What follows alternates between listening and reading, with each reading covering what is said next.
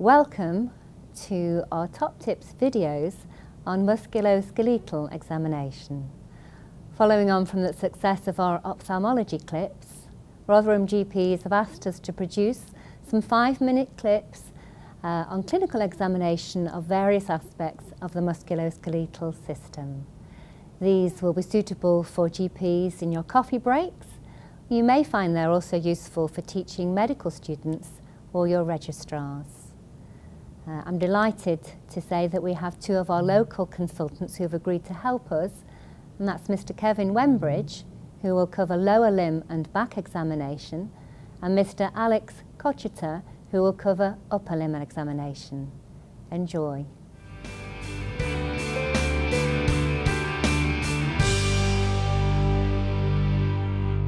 Hello, in this video we'll be discussing examination of the hip.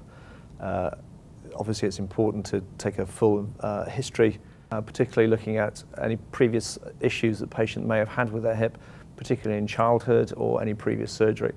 The general health is also very important, but also of how it's affecting the patient's life, particularly their social life or their work life. This can have a major impact on how they perceive things.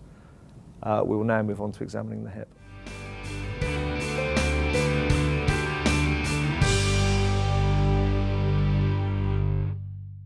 So examination of the hip starts with having your patient properly exposed and standing up. We want to look for alignment both from the front, looking for alignment in the sagittal plane and looking for any rotation there may be on the patella, particularly if they're in-pointing. Turn to the side, please. We want to look from the side, check for any signs of scarring here from possibly a hip surgery and around higher up around the pelvis if they've had childhood surgery, and turn around to the back, please. And also of the back to check on gluteal muscle bulk, and there could potentially be scars around the back. I'd like to turn back, please. Having done that, we need to see the patient walk so we can examine their gait. So if you'd just like to walk forwards for me and then turn around and come back and keep walking until I ask you to stop. We're looking for the cadence, the stride length, which part of the foot hits the floor first, and any abnormalities. Essentially, if there's an asymmetrical gait, there is an issue with it. If you could just walk from side to side as well, please. We need to look from the back and the front and from both sides, as subtle differences in the gait may be apparent only from looking at the side. Okay, stop. Thank you. We also need to check Trendelenburg's test, which is a test for abductor function. It's best if we probably stand sideways to see this. If you can turn and face me, please. Thank you. Put your hands on the anterior superior iliac spines of your patient and ask them to rest their hands on your forearms. And if you could take all your weight on your left leg by kicking your right leg up behind you but keeping it straight. Thank you. This test for abductor weakness on the hip, on the side that's being stood on, so in this case the left-hand side. So any weakness would be shown by increased pressure of the left arm, of the right arm onto my left arm. You have to put your foot back down. Having done that and checked the patient out, we'd also like to look at their shoes properly to make sure there's no signs of increased wear, both on the outside or if there's any sign of special inserts on the inside. We'd also check for any walking aids such as walking sticks, wheelchairs, crutches, gaiters, splints, etc. And then we'll progress to examination on the couch. So having examined the patient standing up, I'm now going to check again to make sure there's no tenderness over the greater trochanter and also on the inguinal ligament, and also check for any scars that I might not have been able to see previously. I'll then check the neurovascular status, making sure that the patient can feel me touching you on both sides of his legs and it feels the same and normal all the way up, and also check the pulses on both sides, both the posterior tibial and the dorsalis pedis, to ensure that there's good blood flow. We'll then, in extension, just check for tone of the leg.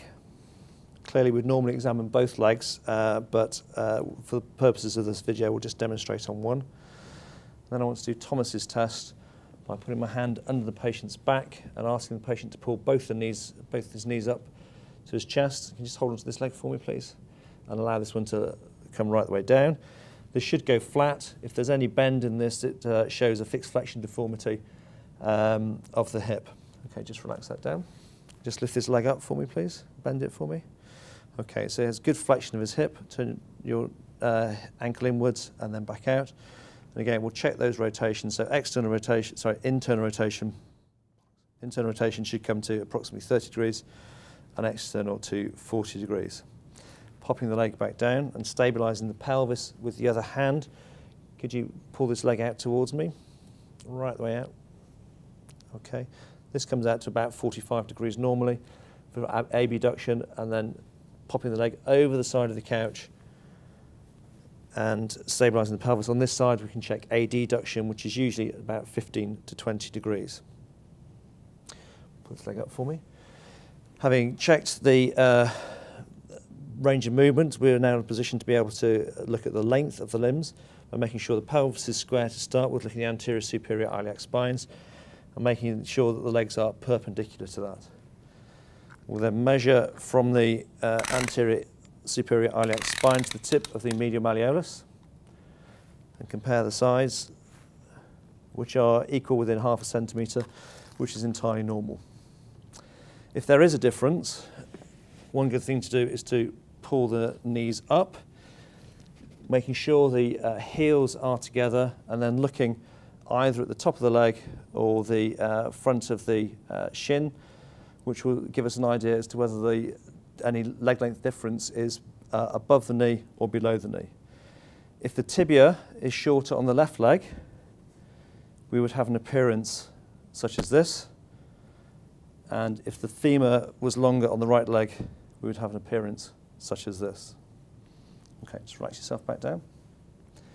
We need to check extension of the hip as well. So if you could lie over onto your side for me, please, and stabilise the pelvis with my hand, and using the knee rather than the ankle, we'll extend the hip to approximately 15 degrees. This is also a good position for checking power of abduction. If you could lift this leg up for me, please.